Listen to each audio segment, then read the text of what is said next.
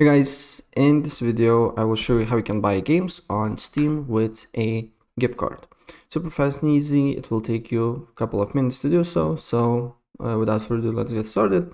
First of all, what you need to do here, you need to of course log into your Steam account and go to the Steam client, and then you should see similar window like I'm seeing here right now.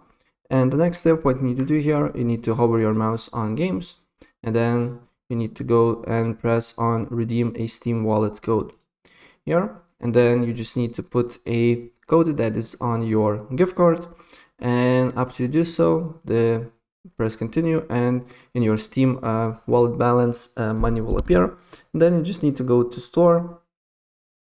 Let's go to the store, and then you just need to find the game that you want to buy, and also let's say let it be Team Fortress 2.